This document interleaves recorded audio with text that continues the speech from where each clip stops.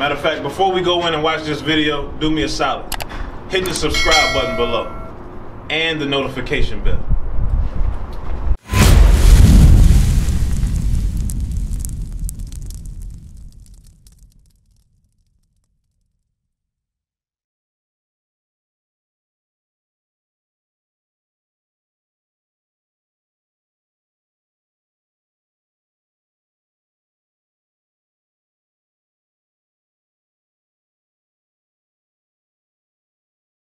Now that's just saying the Lord chose you because he can.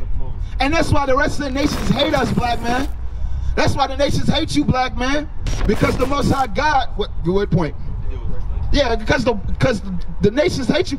Hey, my brother in the yellow shirt. Let me ask you something. Why come here? Why? Let me ask you something. Do you think it's a coincidence?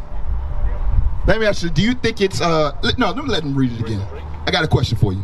Read verse 6 again. Deuteronomy chapter 7 and verse 6. For thou art an holy people unto the Lord thy God. The Lord thy God has chosen thee to be a special people unto himself, above all people that are upon the face of the earth. If God said that you, black man, are above all people that he's ever created, where's the equality in that? If the Lord sets your race above every race that he's ever created, where's the equality? So if I'm setting it above, does that mean it's the same as everything else? No, it's above. That's right. The Lord, the Most High God, creator of everything, set you, the so-called African-American man, black woman, Hispanic, and Native American, he sets us above everybody that he ever created. Why? Because he can do that. He can do that. Now let me ask you something, brother. What's your name? TJ. TJ, let me ask you something. You went to church growing up? All right, let me ask you something. Did they ever teach you that Christ was a black man? Did they ever teach you that? Did you know that was in the Bible? All right, I'm gonna show you that. Now I'm gonna show you, I'm gonna go a step further. The Most High God, his father, have they ever showed you what he looks like according to the Bible? You know why? Because they don't know. That's right. They don't know. And if they do know, they're not gonna tell you. Why? Because what runs the church's structure? This man. This man. And you know what the Bible says about this man right here? You know what the Bible says about this man right here? He says he's the devil, the deceiver. That's right. That's what he is. And what did he deceive you about, black man? He deceived you about this. You stick around for a minute, I'm going to show you something that you will never be told ever, according to the scriptures, all right? Now, what's the importance of knowing that Christ is black? Because let me ask you a question. If you were looking at, you familiar with Buddhism?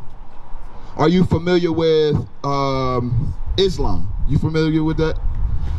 Dang, you were familiar with, I'm trying to show you something as far as the other nations, Hinduism, all of those, any other. Okay, all right. The point being is, majority of their gods look just like the people that worship them gods, right? Why is it that the black man, Hispanic man, and Native Americans man God looks just like the man who brought him here on chains? Why is that? It's a good question, right? I'm gonna show you something, because there is power in visualism. There's power in images. There's power in that. Because here's the message behind it. If I were to show you this all your life and tell you that Jesus was a white man, think about what Jesus represents. Think about what Jesus represents. Jesus was a man that was sent here that did no wrong and did everything right that the Father commanded him to do. Now you take something so powerful like that, and you say, hey, give me Revelation 1 and 14. We take something like that, and what he represents, power, and we put our face on it. What are you going to think about the people who they made him look like? How are you going? What level of respect are you going to treat them on? What plateau are you going to put them on? Right, say if it was Asian people, say it was Asian people who did that, right? They did this to us, all right? And they say, I'm gonna make a Korean Jesus. You're gonna think that these people, the Asians, Koreans, these people are the God-sent people. This is God's people right here, right? So that's power in images. Now, they took that image right here. They took that image right here on the far right-hand side, and they changed it to their image so that you would worship them, the white man. But the Bible says this. Give me Revelation chapter 1 and verse 14. We're going to get straight to the point. Read what you got. The book of Revelation, chapter 1 and verse 14. I'm going to show you three things, okay? This is the first thing. What does Jesus look like? His head and his hairs were white like wool. So you have here two things. You have a color and you have a texture. Obviously, everybody grows old. So everybody's hair turns a grayish or white, right? Okay, but now you have something that sets those things apart. You have a texture. Does everybody on the earth have the same texture here? No, that's something that sets this race of people apart from this race of people. Now let me ask you this. Primarily, what race of people have woolly, coarse hair? Black people. Obviously, everybody knows this. Everybody knows this, right? So this image right here, is that woolly, coarse hair right here? No, it's not. The exact opposite of it. So why is that being portrayed that is Jesus? There's more. Read on. His head and his hairs were white like wool, as white as snow, and his eyes were the flame of fire. Now, you've been around older African-American gentlemen before, you know, sitting around little groups. And you know, after we drink, what color usually does our eyes stay the same? No, they get darker or a reddish pinkish tint, right? So, excuse me. So Christ, this is going to show you, because a lot of people say, well, Christ didn't drink. Christ was holier than thou. No, Christ, when he was here, he had to deal. You see how hard-headed our people is? Christ said, yeah, right. Christ had to take on them problems and then die for us. And then die for us. I'm going to show you that also. But the point being is, you have something, you don't see no red eyes with that. You don't see no red eyes with that. You see, when you see this image, what are things that come to mind? How does that make you feel when you see that image? How does it make you feel? Okay. Look at the pictures. Would that be somebody you take out the wall with you? Would that be somebody you like, I'm gonna have right next to me or whatever? We going out here. You know how hard it is out here. We going out here. I'm going out here with that man right there. No, you're not gonna take that with you. But you see that image over there on the right hand? You gonna roll with that one over there, right? Yeah, that's right. Our Lord ain't no soft, effeminate white boy. What comes with this image, I tell you, image is powerful, because what comes with this is soft. Christianity has made the black man weak. Right. Christianity has made the black man weak, and guess what? And made the black woman strong. Make the black woman strong. Right. She gonna pop her chest up at you. Watch, as soon as you tell her something that she does not agree with, she gonna bump her chest up at you. And guess what image taught her that? That image taught her that. Because that image right there, she ain't bucking up against that. And that's what you supposed to represent. That's the image you supposed to put on. Read on, there's more. And his feet like unto fine brass. Now it says your feet. Now your feet aren't blue. Your feet aren't green. Your feet aren't yellow. Your feet are usually the same color as the rest of your body, if not a little darker, but usually the same color as the rest of your body, right? Okay, so there's no confusion. Read on. As if they burned in a furnace. Read again from the top. And his feet like unto fine brass. Let me ask you something, bro. Well, brass. You ever seen like a tuba, trombone, or something like? Are they light in color? No, they're usually a what color? A dark color. So you have an already dark color. That's not brass. That's pink. That's not brass. That's not brass at all. So you have something that's already a dark color. Let's just imagine a penny. A penny, no matter how clean it is it a white color? Is it a clear color? Oh, okay, all right. So you have something that's already dark. Read on. As if they burned in a furnace. You take anything and you burn it. I don't care if it's white rice. I don't care if it's flour. You burn it, 9 times out of 10, what color is it going to turn? It's going to turn black. So you have something that's already dark, and the scripture said that Christ, his skin was as it burned in a furnace. That's a really black man. You can't get white out of that. That's right. So you have a color Because I hear this foolishness that people say, well, Jesus was all colors. Jesus was all races. How many all races people have you seen on this earth? None. How many all color people? You seen any rainbow color people walking around here at all? Okay, I just had to make sure that we're not crazy, all right? So you have a texture of hair and you have a color of skin, which is black. Now, the imagery and the power with that, if he looks like that, you wouldn't call Christ a so-called black man at the time when he was on this earth. He was a race. You ever heard of the Jews? You heard of the Jews before, right? So what is the Jew, which is just short for the word Judah? What did they look like? Because there's a people, it's a reason why I said, now I'm going to get on to my third point. It's a reason why I said that people right there that's portraying themselves that they're God's people is the devil, according to the Bible, the deceiver. Because there's a race of people that's pretending to be another race of people on this earth. So, before this Bible, before we had said anything to you prior to this, what did you think 9 times out of 10 the color of the people that was in this book? What was taught to us? White. Until we open up this book. The scripture says, blessed is he who readeth. Blessed is he who readeth. So we're going to show you something. So if Christ was a Jew, he comes from the tribe of Judah. What does Judah look like? What does the people of Judah look like? We're going to show you. Give me Jeremiah 14:2. We're going to show you. Now you notice how we're showing you everything out the scriptures. The main part what I'm trying to get to you is we are the Jews. Right. Now there's something that comes with being a Jew. Okay?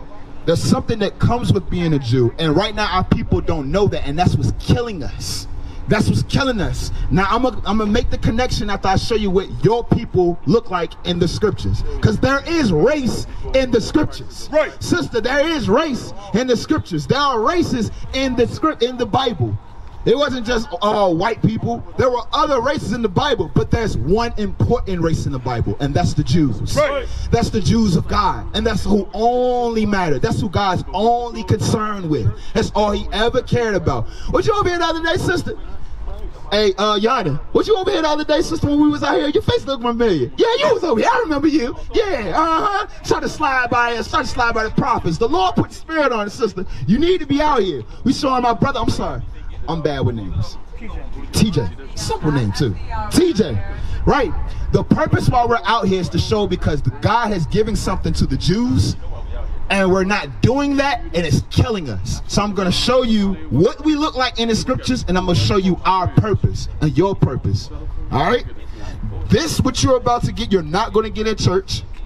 And this is the most important thing you're going to hear in your life as long as you're on the face of this earth. Right. Because it's the truth. The truth is always important, right? Right. Okay, so give me Jeremiah chapter 14, verse 2.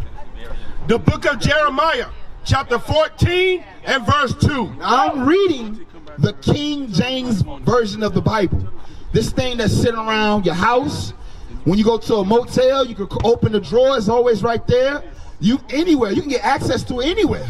I'm reading the same words I'm about to read to you is in every King James version Bible. We didn't write this. All right, this has been here way before me or you were here. All right, so watch this. Listen up. Judah mourneth. We were talking about the Jews. Jew is just a short abbreviation for Judah. Just like if my name was really Christopher, a nickname for Christopher would be what? Chris. But it's the same person I'm addressing, right? So, read on. Judah mourneth. It says Judah is in mourning. Read on. And the gates thereof languish. The gates are our leaders. I'll break that down later. But here's the most important part. Read on. They are black. They are what? They are black. They are what? They are black. They are black. Like what? Unto the ground. Unto what? Unto the ground. So make sure that we're not changing anything in this book. Let's use common sense. That's right. When you look on the ground, what color is the soil? Bring it out. It's black. That's or right. A derivative of brown. See? God said, I took that, hold that, and let's get the first man ever created. God said, let's not be simple. Because people can sit here and take that and say, oh, that's talking about a condition. No, God said it's black, and he compared it to something. All right? So he said, I took already what was on the ground, took that, and I created man. Now I'm going to show you that everyone in this book is a derivative of brown, right. Either of light or of dark color. Right. And they matter to the Lord. Right. All right, so we're going to show you the first man ever. Read what you got. The book of Genesis, chapter 1 and verse 26. Before you read that, it said they were black like what? Remember what it said? Like on what? They were black like what? Like the soil, right? Like the soil. So it said like onto the ground, right? Remember that. Listen up. And God said, let us make man in our image, after our likeness, and let them have dominion over the fish of the sea. Jump to 2 and 7. 27. 2 and 7. Genesis chapter 2 and verse 7. And the Lord God formed man. Formed who? Formed man. Formed mankind. Read. Of the dust. Of the what? Of the dust. Of the what? Of the dust. Of what? Of the ground. Of the what? Of the ground. So what did God make man out of? Dust of the ground. So what color is the dust of the ground? What color is dirt? Black. Black. The first man, or the first beings on this earth were dark-skinned people. This book is only about black people. That's what we're talking about. That's what we're talking about. We used to scream black power while heroin was pushed. But at the end of the day, nothing's in vain. IUIC has been given a vision. The tents of Judah has risen. Many has attempted the mission. Minor murmuring, omitting, and missing the mark. Just reading that he had the flame of fire in his eyes gave us the spark. We on Paul's mission. We out on the road, purple and gold. From Mexico, Cuba, Haiti, Ghana, Sierra Leone. 144,000 boots banging, concrete crackling. These are our men repented at heart. The scriptures is proof. IUIC, we deliver the truth.